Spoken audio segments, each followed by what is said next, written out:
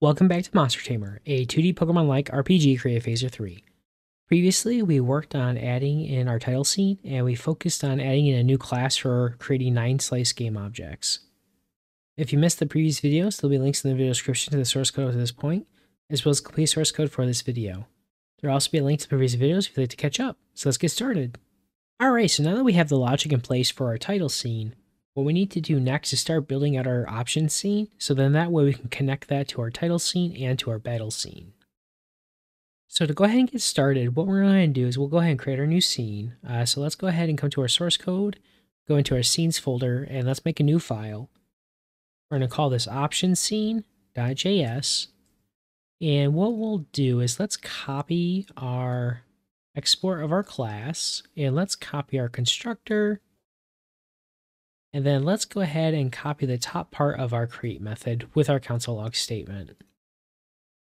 And what we'll do is let's close our create method, we'll close our class, and then let's grab our imports. So we'll grab our scene keys and we'll grab the phaser import. Then let's go ahead and update the name of our class. We're going to call this options scene. And we'll update our reference here. And then let's jump over to scene keys so we can define our new scene. So we're just going to copy this. And we'll do our options scene, and we'll update our value. And then finally, what we'll want to do is we'll want to go ahead and jump over to our config. So our main.js, we have our phaser config, and we'll want to go ahead and add our new scene to our game instance.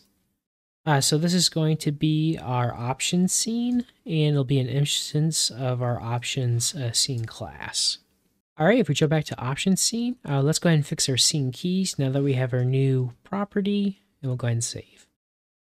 So now just to validate everything's working, let's go ahead and jump over to our title scene. And what we're going to do is we're going to connect our options menu option to our options scene.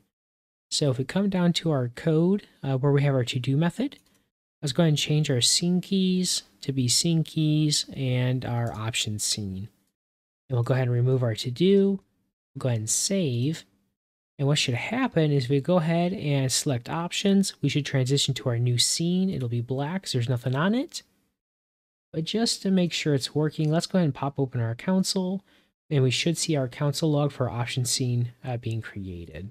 Alright, so to make things a little bit easier while testing and developing our scene, let's go ahead and open up our preload scene. And we're going to go ahead and update the scene we start to no longer be title for the time being. We'll go ahead and go right to our options scene. Alright, so now that we have our basic options scene in place, what we're going to do is we're going to take a look at what we're going to be building. And so for our options scene, what we're going to end up doing is we're going to create some options for our text speed. So this is going to be how fast our text is going to animate when it's shown to the player. We're going to have our battle scene, which is going to determine if we have our animations playing when we start our battle, or if we're going to skip them. And this is going to replace our config that we had for this. So we're not going to use battle style for the time being, but what this is used for, like Pokemon games, is when you're battling another trainer, after you defeat one of their monsters, you would have the option to switch to another monster, but by setting this off, it will automatically continue the battle and not prompt you for that. Then we're going to have some settings tied to our sound and our volume, so we can disable all sound in our game, or we can change the overall level of the sound that's playing. And then finally, we're going to have an option for changing our menu colors. And then for some of our UI menus that we show in our game, we'll use this to change the basic color. And so what we're going to go ahead and do is we're just going to go ahead and just add some comments for what we need to go ahead and build in our scene based on this. So the first thing we're going to go ahead and do is we're going to create our main options container. And so our main options container is going to be this main container right here that houses all of our options, so all of our text game objects, and our cursor for moving up and down. So then we need to go ahead and create our main option sections. And so what this is going to be all of our available options and then our close button. So like adding in the text for text speed, battle scene, battle style, and we're going to go ahead and align all those on our left.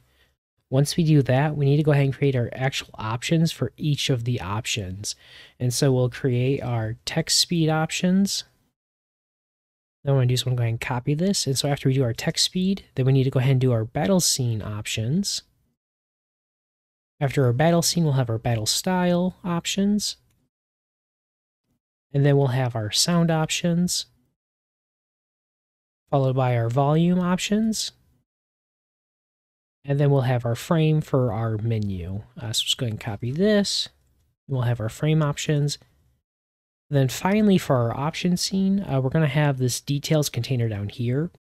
And what that's going to do is it's going to show informative text to the player as they navigate through the various options so they know what they actually do.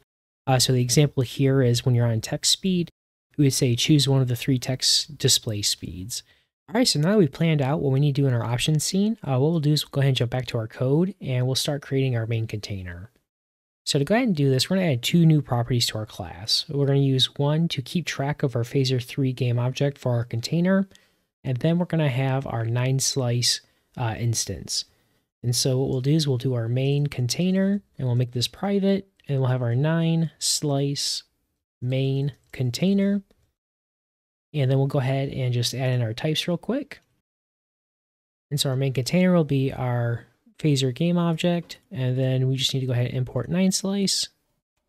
Then what we'll go ahead and do is we're going to add our init method. So similar to what we did back in our title scene, we're going to go ahead and create our 9slice instance inside our init method. So let's go ahead and copy our create method, and we will rename this init. We'll update our method name. And then what we'll do is we'll go ahead and create our 9slice instance. We'll do this, our 9slice main container equals a new 9slice class. And then we need to go provide our configuration. So we'll do our corner cut. We'll do 32 pixels. Our texture manager will be this, our systems manager, our textures manager. And then for our asset key, we're going to use our UI asset keys and our menu background. So then what we can do is down our create method, we can go ahead and create our container. So under our main options container, what we'll do is we'll do this. We'll do our main container is equal to our 9slice main container dot create 9slice container. We'll pass in our Phaser 3 scene. And then we need to go ahead and provide our width, and we want to go ahead and provide our height. And so for our width, we're going to dynamically calculate this based on the width of our scene that we're currently showing. And so we're going to store this in a new variable that we've not created yet. We'll call it option menu width. And then for our height, we'll go ahead and do 432 pixels. All right, and then so for our option menu width, what we're going to do is we're going to grab our width and our height from our scale property. And so this is going to give us our width and our height of our Phaser scene. And then from there, we can define our option menu width to be equal to our width, and we'll subtract 200. And so what that's going to do is going to give us the overall width of our scene, and then we'll have some padding on both sides. So then, because we want that padding, we'll need to go ahead and update our position on our main container. So what we'll do is we'll do our main container. We're going to call set x, and for our x, we're going to go ahead and do half of our 200.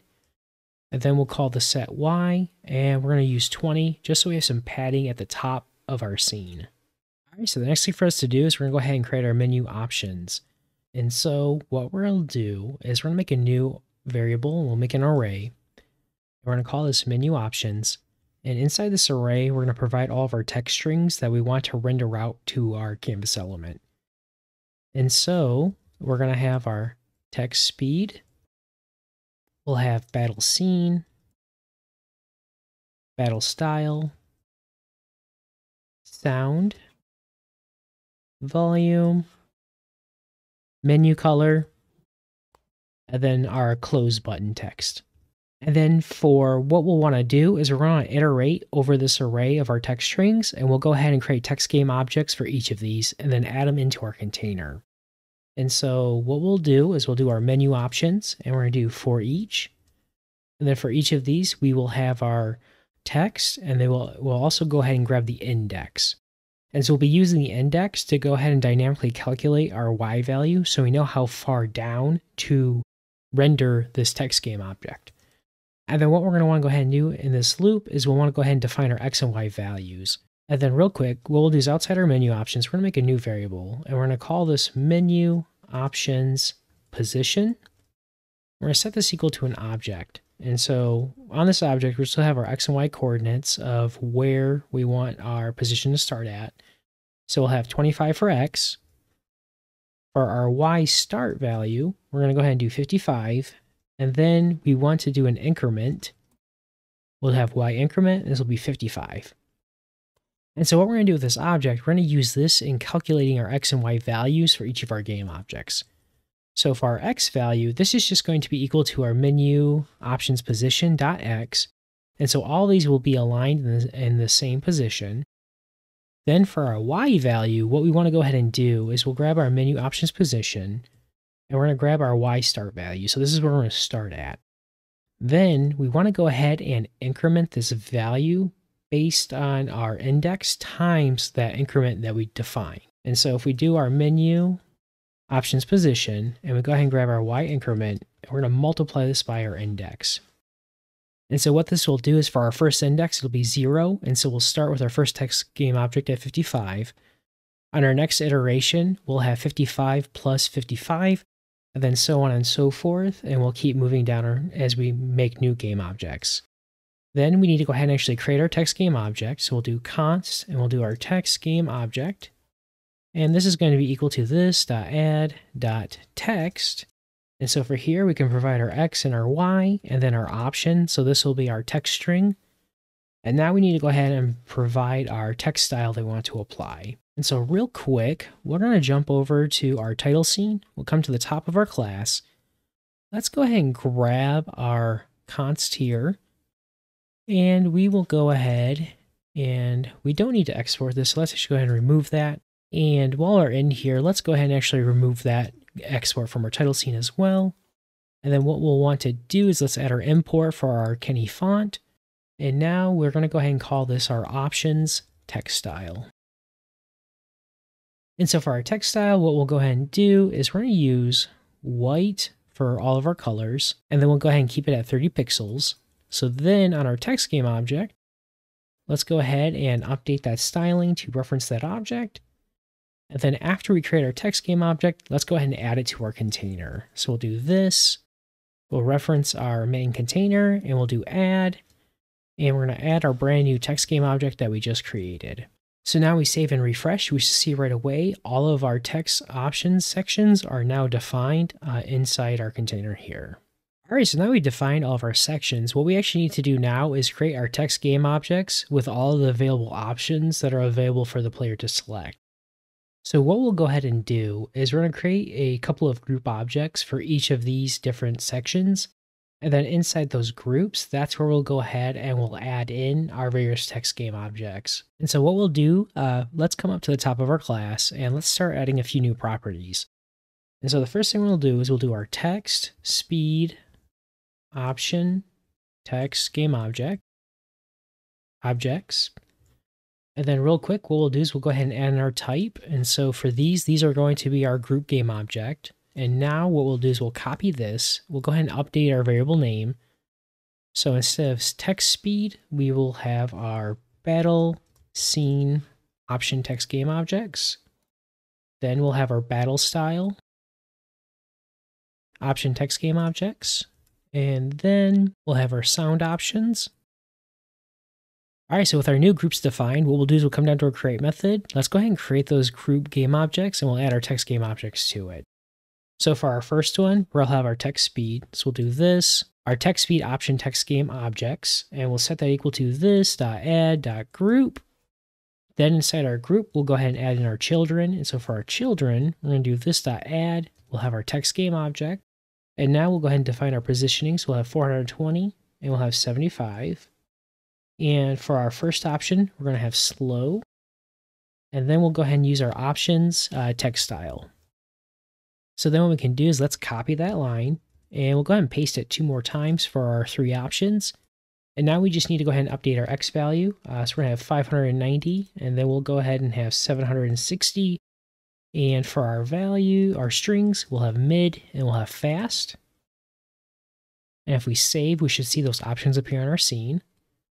So then what we'll do next is let's copy that. We'll go ahead and paste it. We'll go ahead and update our variable. So we'll have our battle scene option text game objects. Then we're going to only need 2 of these, so we'll go ahead and remove 1. And then so for our positioning, we'll do 420 and 590. But then for our Y, we're going to go ahead and bump it down to 130 for both of these. Then we'll have on and we'll have off.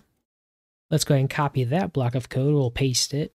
And so now we'll have our battle style, option text game objects. We'll have the same X. We need to go ahead and update our Y value to 185 for both of those. Let's go ahead and set this to set, and then we'll have shift.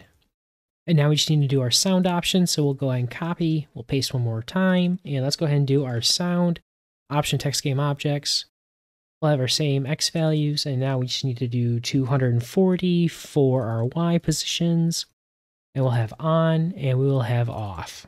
So we go ahead and save. We should see for our first few sections, we have our available options that the player can select from. All right, and with that actually brings this video to an end. In our next video, we're going to continue working on our option scene. So as a reminder, there's a link in the description of the video to the complete source code for this video. And as always, thank you so much for watching. I hope you enjoyed the content. If you did enjoy the video, please consider liking the video and hitting the bell icon to be notified when the next video in the series is released. For more great Phaser 3 content, please see the links on your screen now.